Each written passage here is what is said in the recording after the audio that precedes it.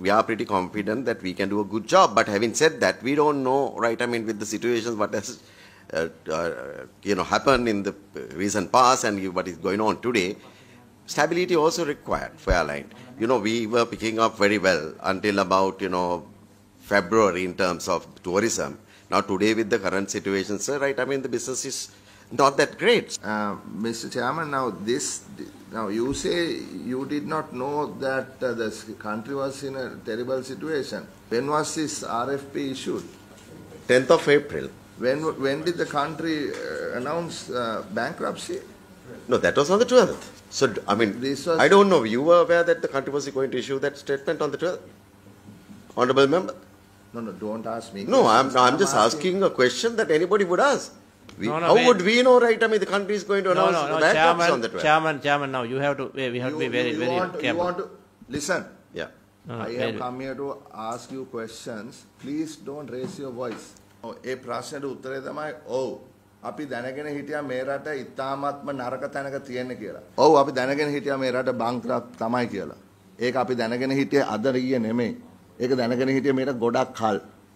අපි ගොඩක් අවස්ථාවලදී අපේ අදහස් ඉදිරිපත් කරා. ඒක මේ රජය ඇහුවේ නැති එකට අපිට කරන්න දෙයක් නැහැ. නමුත් අපි වග කියන විපක්ෂයක් හැටියට අපි දන්න දේවල් අනුව ඉතාමත්ම තදින් ප්‍රජාතන්ත්‍රවාදී රාමුව තුල අපි රජයට කිව්වා මේ රට බැංක්‍රප්ට් වෙනවා කියලා මේ විදියට ගියොත් ඒක ඇහුවේ නැහැ ගරු සභාපතිතුමා. ඒකට අපිට කරන්න දෙයක් නැහැ. නමුත් ඔබතුමාගේ ප්‍රශ්නෙට උත්තරේ ඔව්. අපි දැනගෙන හිටියා මේ රට බැංක්‍රප්ට් වෙනවා කියලා. හරි? දෙවෙනි ප්‍රශ්නේ තමයි දැන් මම ඇහුවේ මේක දැන් මේ ඔබතුමාලා දැනන් හිටියේ නෑ කිව්වනේ මේ රට තිබිච්ච තත්ත්වේ. හරි එතකොට මේ බෝඩ් එක අත් වශයෙන්ම හිතා ගන්න මට අමාරුයි දැනගෙන හිටියේ නැහැ කියලා රට තියෙන්නේ මෙතරම් අමාරු තත්ත්වයක කියලා. හරි එතකොට මම අහන්නේ එතකොට මේක මේවා 20ක් හරි 30ක් හරි කීයක්ද මන් දන්නේ 21ක් ගන්නෙ නැත්තම් ඇයි මේක දැන් ඉදිරිපත් කරන්නේ? හරි දැන් මාකට් එක ඇසස් කරන එක දැන් අපේ රට ඩබල් C වෙලා ඉන්නකොට ශ්‍රී ලංකන් එයාර්ලයින්ස් එකේ රේටින් එකත් රජයේ සොවරින් එකේ රේටින් එක සමගාමීව යන නිසා එතකොට දැන් ලැබෙන ඔෆර්ස් සහ රට නැවතත් ධනාත්මක තත්වයකට ආවයින් පස්සේ ලැබෙන ඔෆර්ස් අතර වෙනසක් නොතිබෙයිද? අපි වැටිලාම ඉන්න අවස්ථාවක අපිට ලැබෙන ඔෆර්ස් එච්චර හොඳ වෙන එකක් නෑ නේද?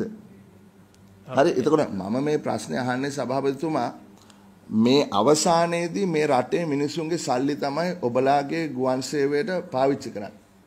ඔබලාගේ ගුවන් සේවයේ පාඩු සහ ඔබලාගේ ගුවන් සේවයේ ණය ගෙවන්නේ මේ රටේ මිනිසුන්ගේ සල්ලි.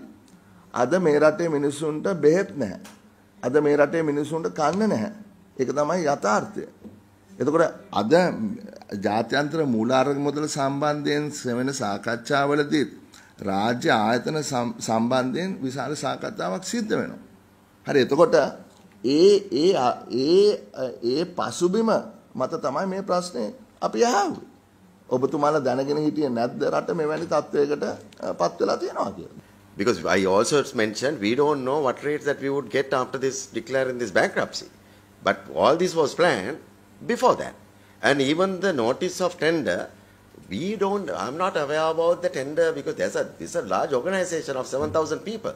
We made the decision that has gone to the people and I was not aware that on the 12th the government is going to declare bankruptcy, right? I mean, although that you were aware. So we did not have all those information, so this went to the press.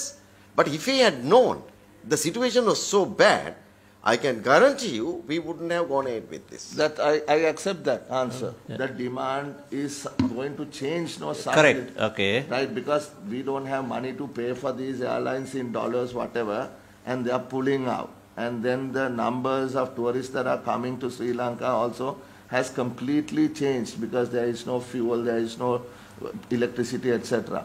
So in my view, this is an abnormal period. This is not a usual so let's instruct situation. them. In my view, this is an outlier situation. Like if you look at sort of the general process, this is not normal, this is abnormal.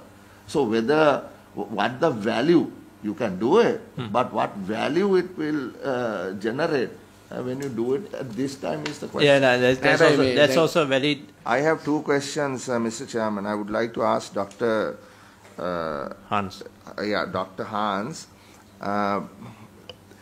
whether, see, I mean, every person who wants to get into a transaction with another person would want to understand each other's capabilities. Whether I can supply the good in question, and if the person who is receiving my good can pay me that consideration. Now, given that we are who we are,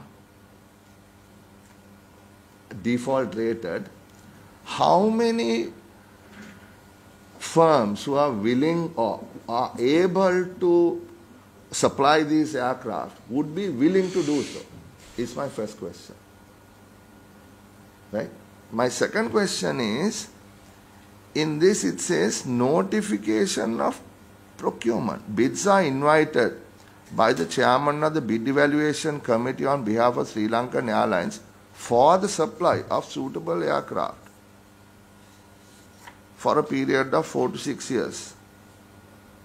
So when I read it, Dr. Hans, maybe there is more to it than this, but the immediate comprehension is that this is some sort of, call to Bid. Yeah, for the supply. Bids are invited. It says bids are invited. It doesn't say the expression of interest in order to consider to bid. Yeah. It says bids are invited. That language should be corrected. I think that is also So there. I those also are my felt two questions. something like that. But yeah, that's a different matter. If you are saying that this was just for the exploration, then that is fine. But the notification kind of idea was something different. That is what just. Honorable Chairman. Yeah. Go ahead. Yeah. So valid questions. May I answer the first one, and second one I'll refer to our CFO or the procurement on the exact nomenclature, because what the board approved was an exploration of eligible bidders first, then moving to a RFP. On the first question, you're absolutely right. I think timing is very, very bad. However, the timing that another aspect of timing we cannot change is the expiry of the leases. So there will come a time when one by one these aircraft go out of the fleet. So you're absolutely correct. That the pricing environment, the risk beta that they add, etc. We don't know. It may not be ideal. However, like our chairman explained earlier today, there has been a fairly enthusiastic response thus far with respect to submission of credentials, and our view from just looking at 15 months down the road and the procurement time it takes to procure, our view is that having a situation with no aircraft is going to be detrimental to the airline, and if it's detrimental to the airline, the capacity.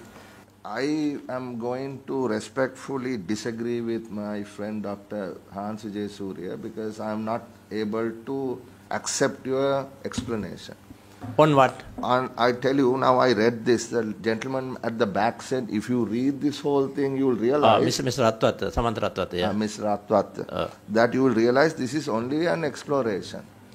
But to my understanding, there are three things here. Profile of the bidder. Yes, right? First you go back, you want to have the first aircraft delivered on the December 2022. That's just few months away, right? So I would think. Where you are reading now? I'm reading the document that you gave.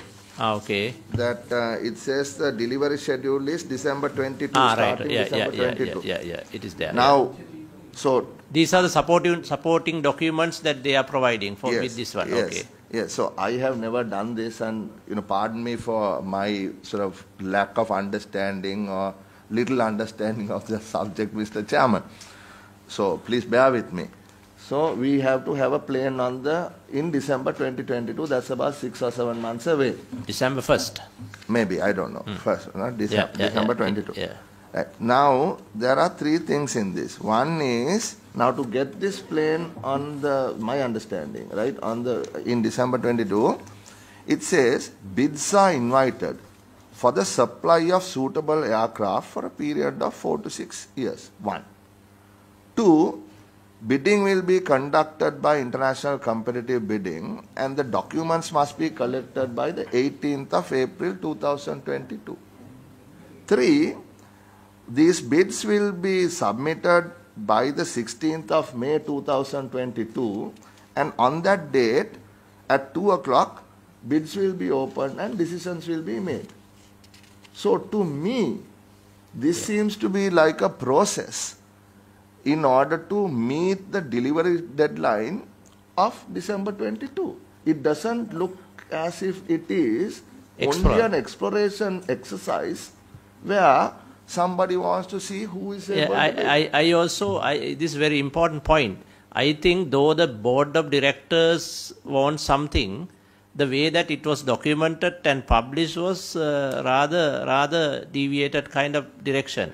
Now there is a bid evaluation committee. Now like that, was there some sort of committee that maybe some subcommittee that sort of discuss the merits of putting out this form or the request? Was there, whose decision was it finally to release this document on the 10th or 12th of April 2022? Who made the decision? It goes through a process. And the decision was made at the board meeting on the 25th of March for the chairman to make the final approval based on agreeing the wording to make sure that it's satisfied the requirement that we would discover who was a bona fide lessor and who was not. Yeah, you want to? Yeah, just to let you know that this is in everyone's interest, and I appreciated the healthy debate. Right? It is absolutely nothing personal with anyone. We do appreciate your honorable service, and we know the kind of difficulties that you have to go through. But it is from the context of the power given to us by the constitution of this country on the control of finance, we ask these questions.